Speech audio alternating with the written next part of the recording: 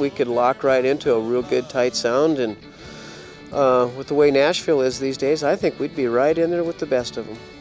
There was a period of time before we went to New York City that we wrote lots of songs, but we were more of a rock band at that time. It was really before we had decided to go the direction of the country bluegrass, the electric bluegrass side of us. And we recorded and put together arrangements of some of these art rock, I called it. It was just bits and pieces of all these things we had all written that, having listened to them again, I've been going through some of this old memorabilia and listening to the tapes, and there's some great material that we had from before that when we went to New York City, they didn't want it. They didn't like it because it was too busy. I'd like to see it continue on an occasional basis and continue to capture the magic. It's a little bit, it's scary, yet at the same time it's great fun, because every time one of those songs we strike up again, there's a feeling that's kind of it transcends a lot of emotion, and it's very different. Very different. When Mission Mountain Wood Band plays, we want it to be an event. We want it to be a real outpouring of all the energy, and I think if it ever got to be less than that, then I think it would be a mistake. And we probably are looking at going through the archives and finding some of the material, some of the live material, some of the recorded material, and releasing that on CD and tapes as well. There's some great stuff that's sitting there, and I think that people who liked Mission Mountain Wood Band songs would enjoy hearing some of this old material. So I think that's probably one of the things we'll probably have to do.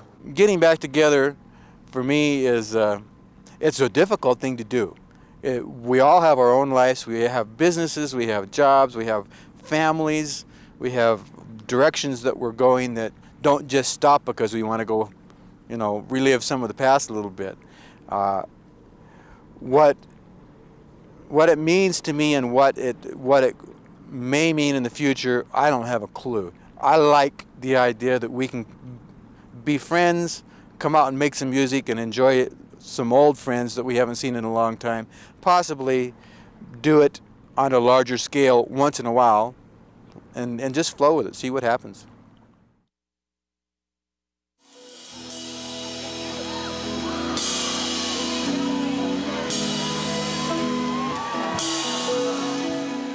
I never saw him fail, whether it was on a college campus in the Southeast, a rock club in downtown LA, a jazz club in New York.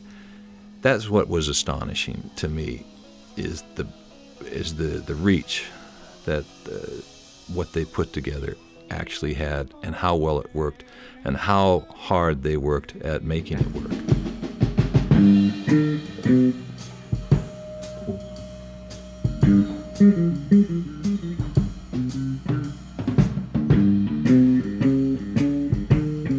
I think my fondest memory was the times that we spent in New York City with my brother Dick Riddle in the dressing rooms between shows and after shows before we went on.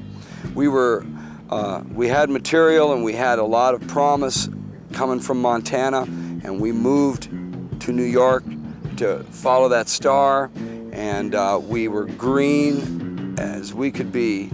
And Dick, my brother Dick, would take us back into the dressing rooms and just school us and school us and school us on what we were doing wrong, what we were doing right, what to keep, what to get rid of. My fondest memory of the Mission Mountain Wood Band was all the touring we got to do. We got to see a lot of the country.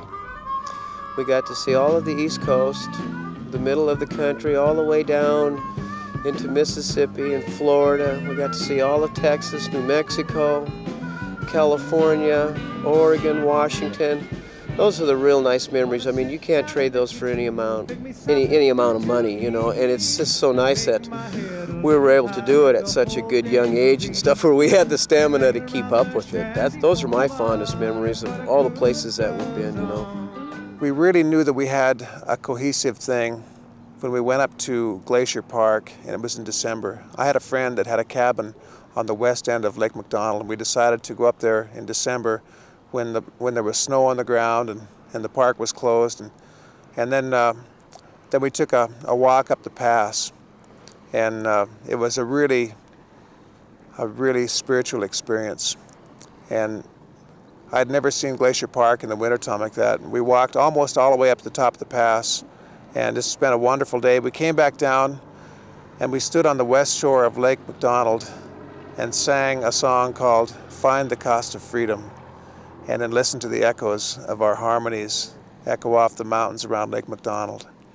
And I think at that moment that we knew we had something that was going to be very special.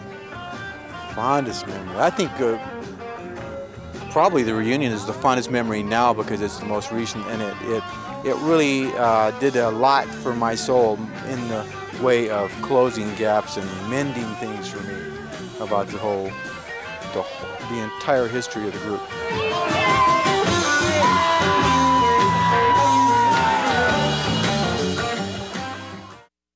With a propulsive mix of guitar, drums, banjo, bass, mandolin, fiddle, sometimes horn sections, and even congas, and then with this roguish joie de vivre, they blew apart generation and culture gaps in their audiences in Montana and everywhere they went. And I believe that was their greatest gift to all of us. The coalescing with this musical and rhythmic bravado and their reverence for tradition and their irreverence for cliché into this vast and enduring tribe of uplifted spirits.